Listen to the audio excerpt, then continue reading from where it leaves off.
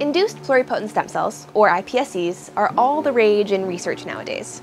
And if you don't know what I'm talking about and this all sounds like gibberish, you might want to go watch this video over here that explains what stem cells are and goes through all the different types.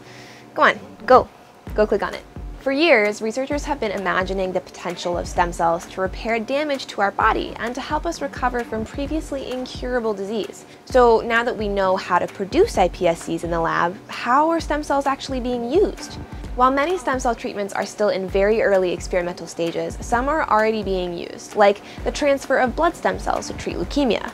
You may have also heard of patients in Japan who received a transplant of eye stem cells to help improve macular degeneration, a disease that can lead to blindness. Exciting stem cell research is also happening in basic science research labs all across the world. In San Francisco, for example, scientists were recently able to test a drug for heart disease on human cells in a petri dish.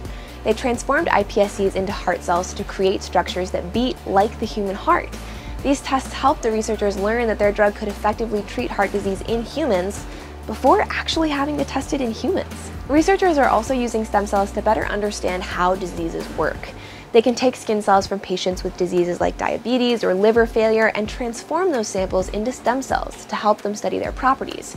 This has led to some important advances in understanding how diseases behave in the human body, allowing scientists to come up with new and more effective treatments. And one of the most exciting applications for stem cells is personalized medicine. By taking a biopsy from a patient and reproducing their disease in the lab, scientists can see how the disease in that particular patient is different from someone else's.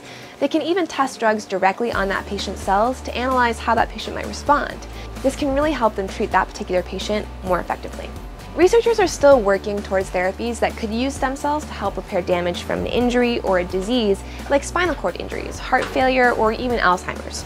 But in the meantime, stem cells have been transforming the way we perform medicine, understand diseases, and create treatments. There's still so much more potential, but we've come pretty far already. If you have any questions about stem cells or about any recent breakthroughs, go ahead and leave a comment down below, or you can visit the links in the description box for more information. Go ahead and watch that other video over here for some background info, and thanks for sticking around to the end of this one.